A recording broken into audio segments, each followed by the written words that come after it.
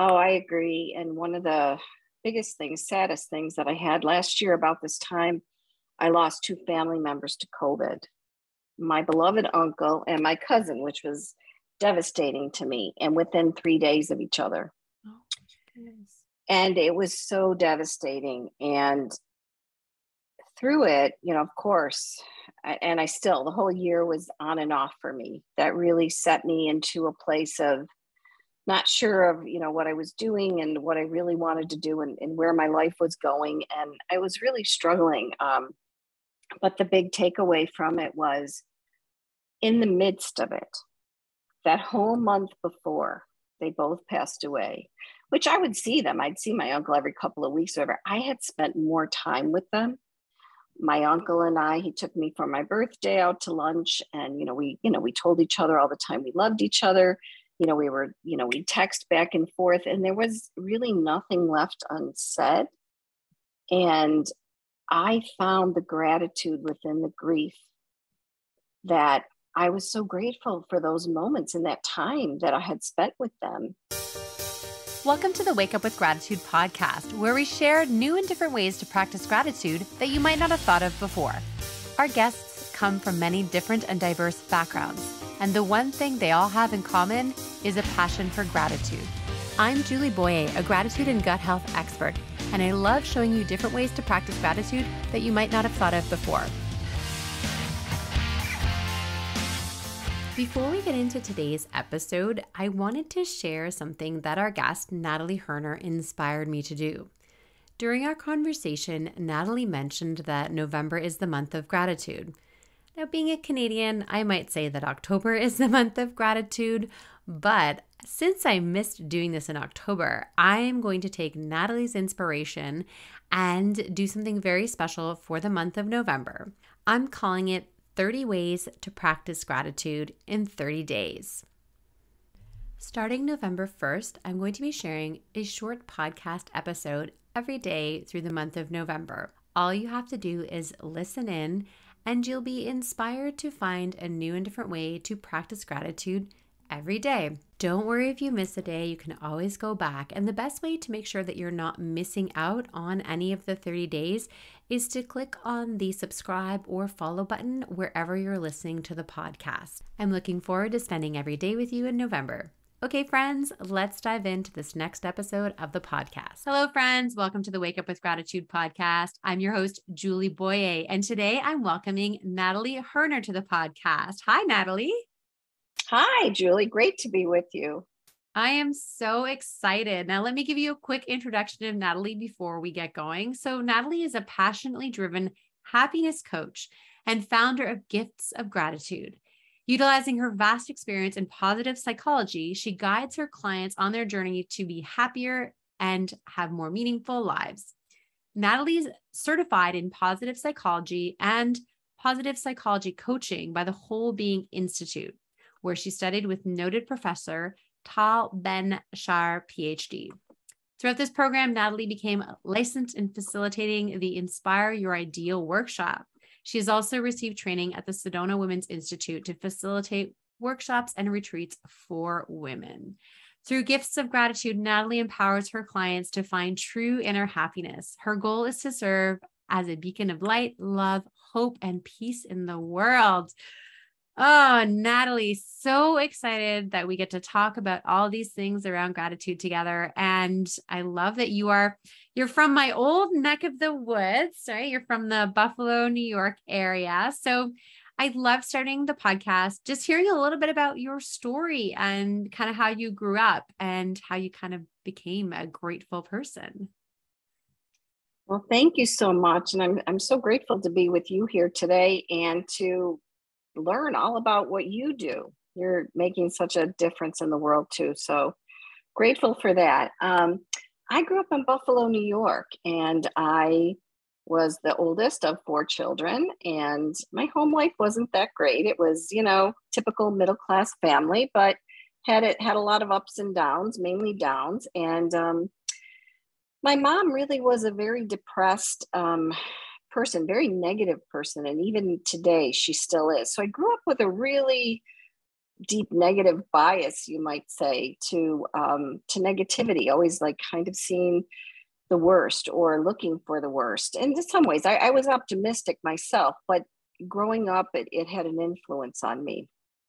And as I got older, I was a programmer analyst for one of the local banks for many years. And then I had 3 children in 20 months. And I, and so I stayed home with my children. And then I found as I got a little older that I really enjoyed being a mom, but I had really lost myself. And I'm sure a lot of people can relate to that, where, you have this great life, but yet there's something seems to be missing. And I really was at some low points where I just wasn't sure of who I was anymore. And so it just happened. I saw an article in the Buffalo News in 2010. A woman had written in, it was near Thanksgiving. She wrote in and she talked about how gratitude had really changed her life. Her daughter had given her a blank notebook and asked her to write 5 things she was grateful for. And her article went on to say how even the difficult, she was able to find something to be grateful for. And for some reason, her article really touched my heart. And I just knew right then and there I had to create a gratitude journal or do something. And so it really changed my life in a lot of ways. And so I searched and I created a gratitude journal. At that time, I had been saving all kinds of quotes and things before we had phones and before we had all these things. I would write them down and I would save them. So I had a lot of things that were personal to me.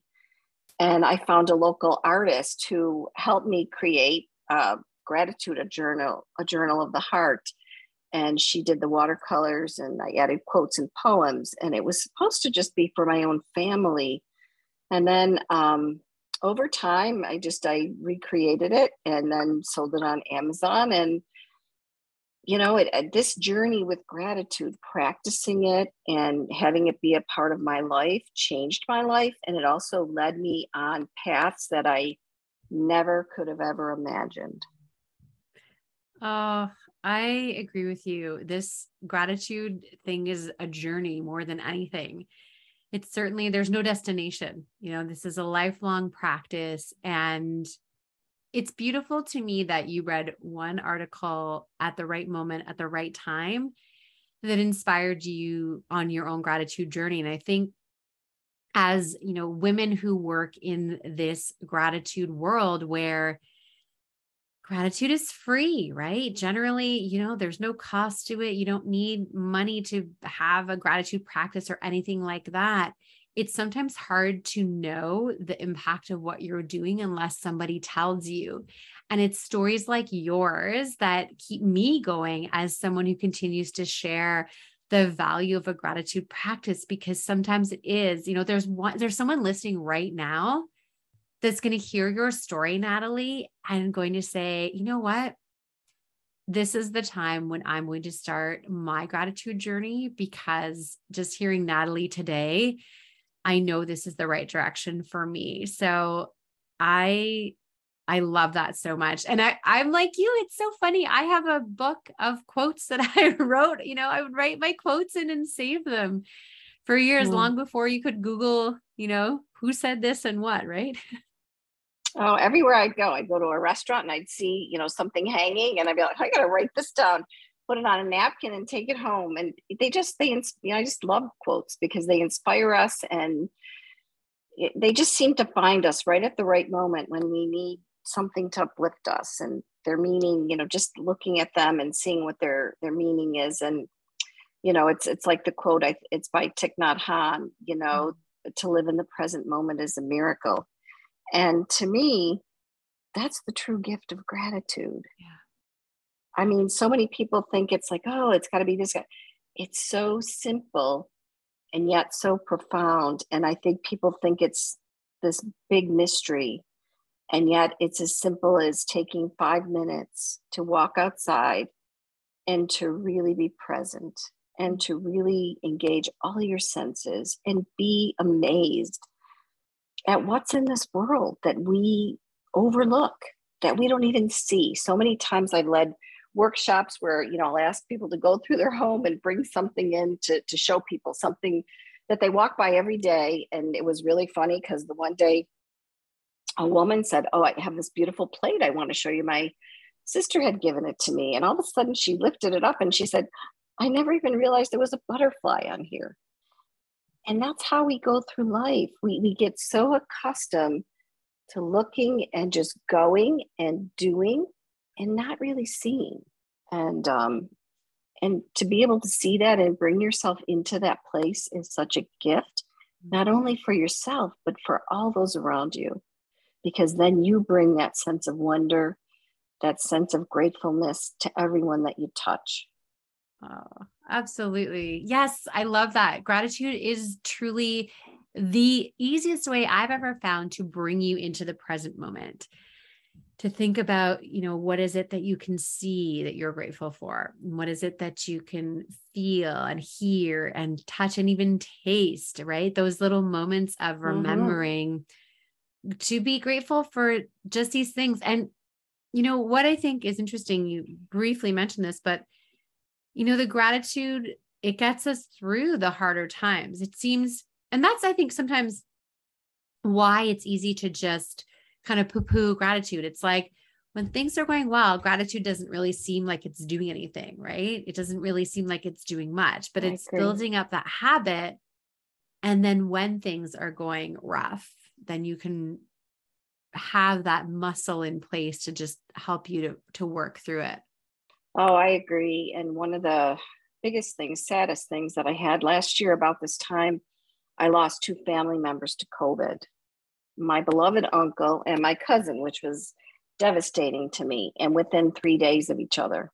Oh, goodness. And it was so devastating. And through it, of course, and I still, the whole year was on and off for me. That really set me into a place of not sure of, what I was doing and what I really wanted to do and where my life was going. And I was really struggling.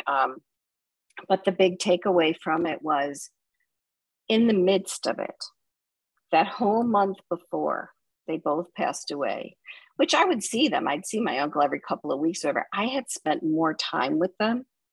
My uncle and I, he took me for my birthday out to lunch, and we told each other all the time we loved each other. We text back and forth, and there was really nothing left unsaid. And I found the gratitude within the grief, that I was so grateful for those moments and that time that I had spent with them. And even though it was over, and that happened, I did. My brain had been trained through gratitude, which you understand too. It's rewired. Once you start looking for the good, even in the most difficult times of your life, your brain still wants to scan for the good. And so it was finding the good, even within those difficult moments. And so that's what I tell people. I think, like you said, people think, oh, we just walk around, oh, happy gratitude. But it's in these deeper, darker places that when we really hit places that are hard, that gratitude shows up. And it really shows up in a big way of being able to appreciate what we had and, in the gift that we had. Because I don't know if you read the book, The Stranger in the Lifeboat, not that I'm, promoting it or anything, but I read part of that for the eulogy for my uncle. And, we question, why these things happen or why they're taken away, but we don't question why were they given to us in the first place, the gift. And so that's what gratitude does. Thank you for sharing your heart with us. Thank you for honoring your cousin and your uncle in your kind words, and with gratitude.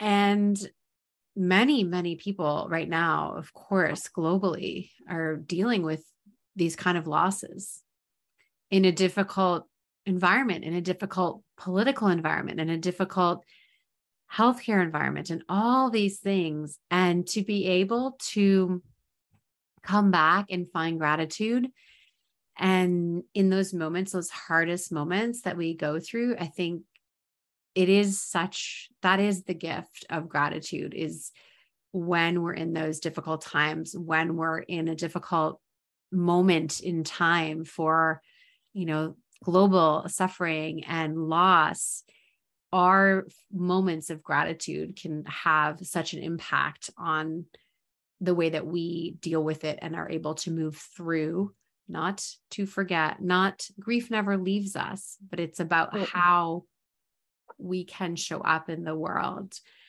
I want to ask a question about a little bit about the work you've done through positive psychology, because I'm just very curious, because I know that they're related, but not quite the same. So how did you come across that work?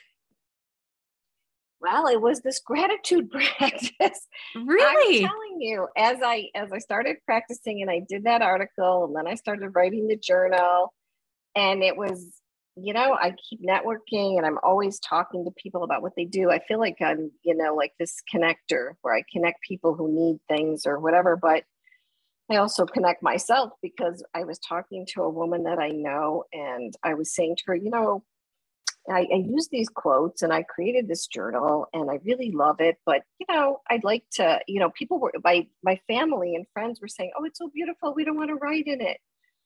So then I wanted to make it a little simpler, but I still wanted it to still have the same impact. And I was wondering, using quotes and things like that, could I really publish it? Could I really put it out there? So this friend of mine says, oh, I know a lady who's published books before. So I met her for coffee and we had coffee together and I was telling her about all this, and really lovely lady. I never saw her ever again, but she said to me, she says, there's this place in the Berkshires and she says, it's called Kripalu.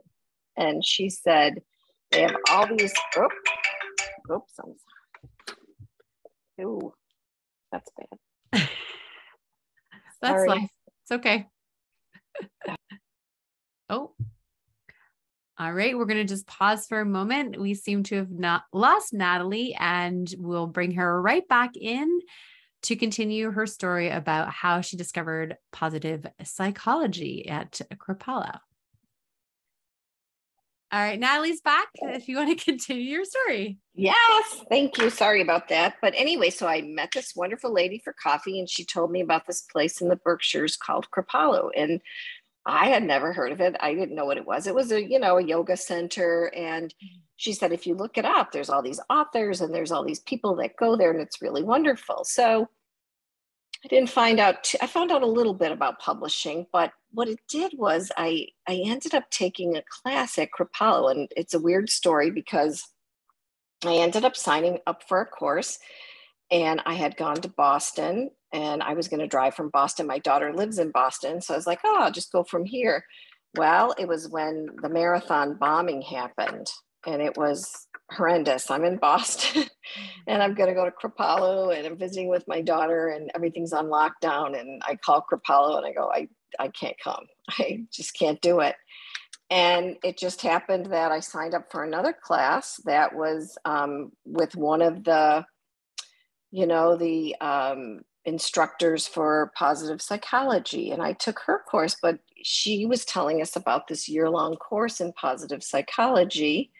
And she said, it's going to be great. And we've got this great professor who's coming in. He's taught, the first classes on happiness at Harvard, and it's going to be great. And I really didn't know if I wanted to take a year-long course, but it was the best thing that I had ever done. And this was the gratitude again, this journey. It's taken me on this wild ride. So I took this year-long course and it changed my life, the gratitude and the positive psychology, because then I learned exactly what the gratitude was doing, exactly about what the woman was talking about in her article originally, about how she was seeing the good even within the difficult. And I realized about neuroplasticity and rewiring the brain and how important and how much we actually can change of ourselves.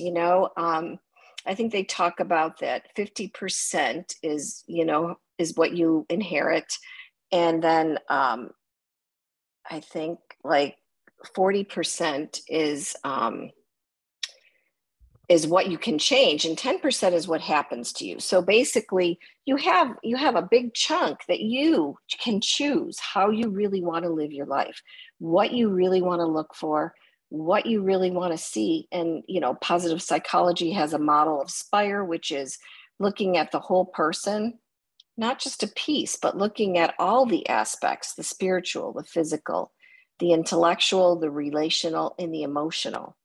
And I use that tool quite often, especially if I'm struggling and I think, what's off in my life?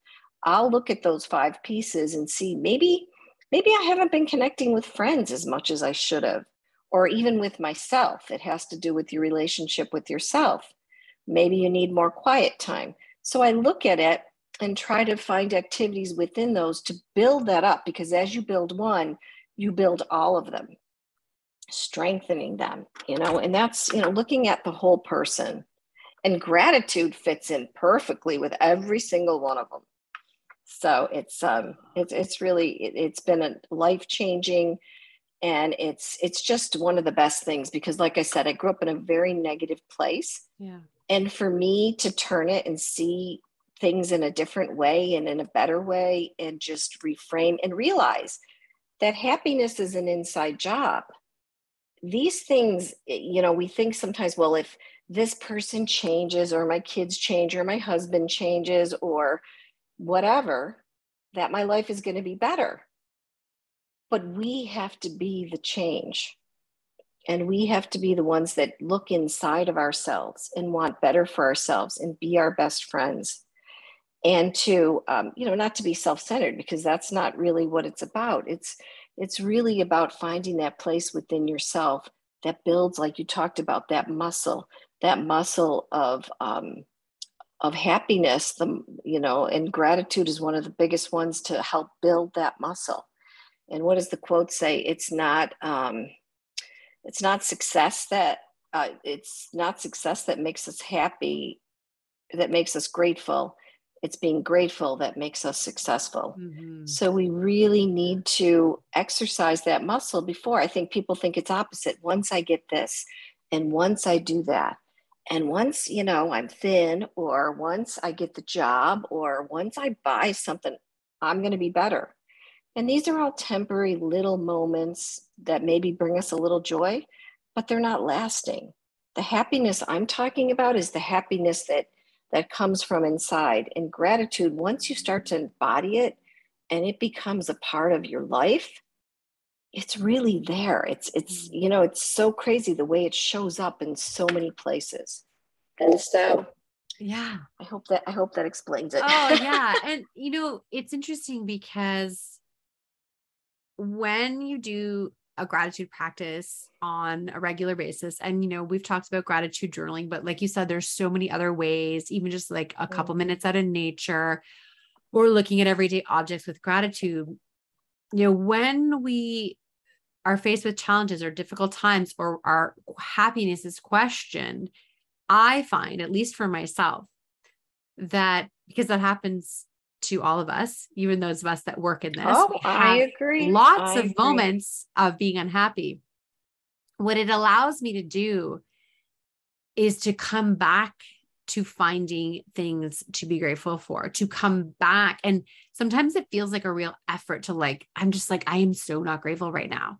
But I also have been practicing for so long that I know that I have to look really hard right now, because I know that I can find something to be grateful for, and allow myself to work through this and still finding little things, to bring me back to that place, even though I might feel really unhappy right now, just finding those little ways to get back to gratitude. So, Natalie, I'd love to know now, I know you've had some shifts in your business and you're going in some different directions.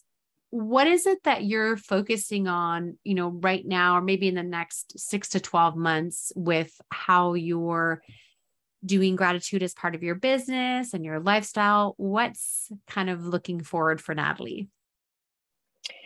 Well, what I really want to do, I think my biggest thing is like one of the things that's funny. I went to a little island called Iona, Scotland. I don't know if you've ever heard of it. The veil No. between heaven and earth is very thin.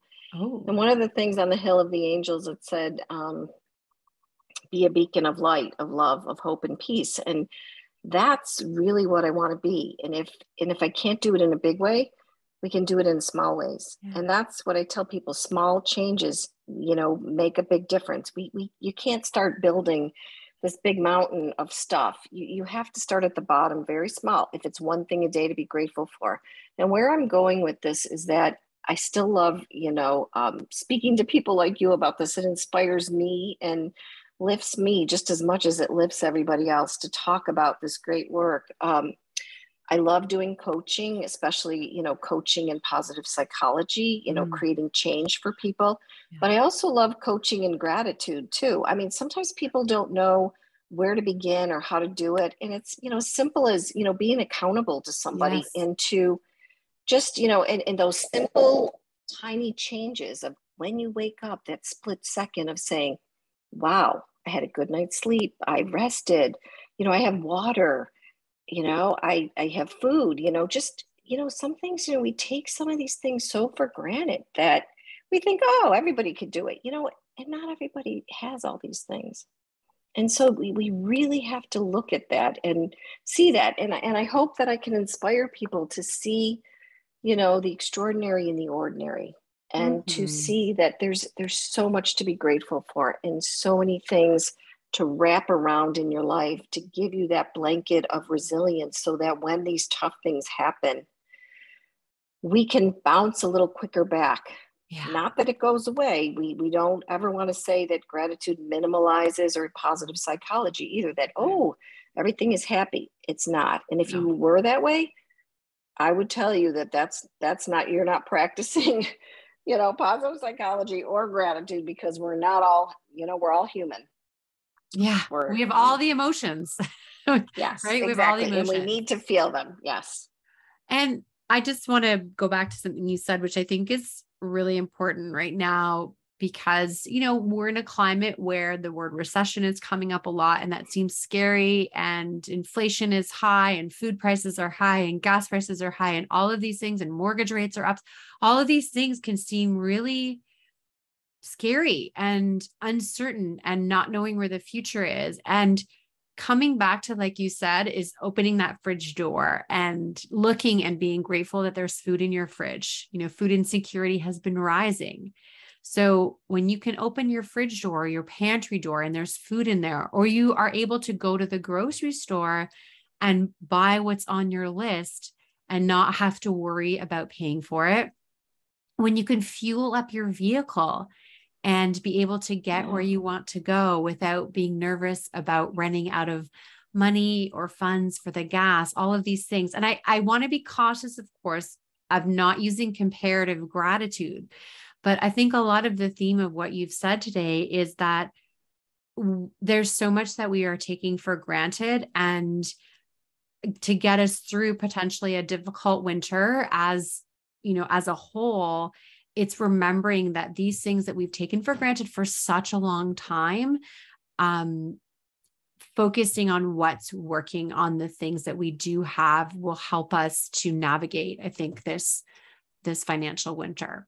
So as we wrap things up, my friend, I just invite you to add whatever, your favorite gratitude quote or one practice that you have, just to help our friends that are listening, as we navigate these challenging times. Well, as we all know, November is the month of gratitude. And I invite you, I have out on my website a 30-day free gratitude practice. Yay. Get on, try it for 30 days. Get a little blank notebook somewhere. It doesn't have to be fancy. I do have journals if anybody wants any, but you can get a little notebook anywhere at the dollar store. Carry it with you, or your phone. Find a little file. Put in there, oh, I saw something. Put it in there.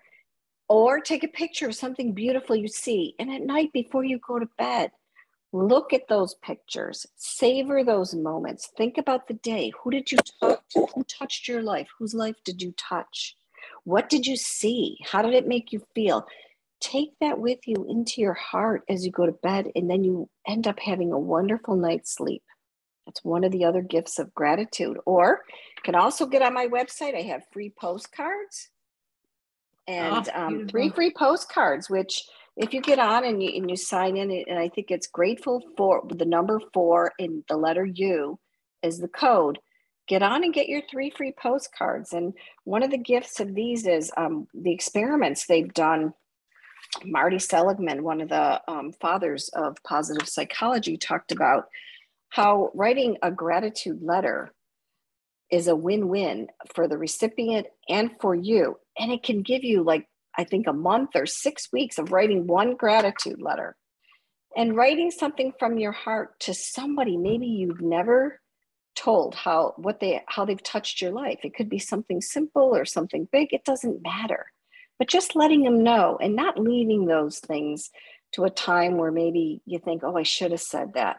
Get your 3 free postcards and let them know. Awesome. What's your website again?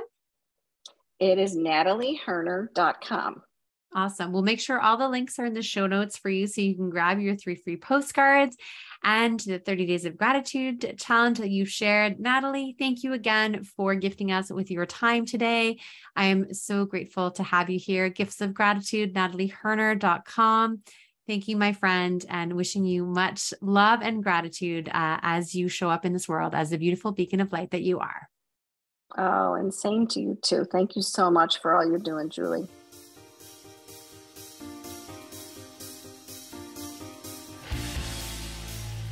Thanks for sticking around till the end of the podcast. I appreciate you. If you're not already following us on your favorite app, make sure you click on the check or follow podcast so you'll be alerted every time there's a new podcast episode. If you enjoyed the episode and want to help us grow, here's some easy things that you can do. You can leave a review on your favorite app. You can share this podcast with a friend and send it directly. And you can also share through social media. Feel free to tag me on any posts in your stories and I'll repost. Thank you to Paul Tedeschini for doing the post-production audio for the podcast. And one last thing, I hope you're choosing to wake up with gratitude every single day.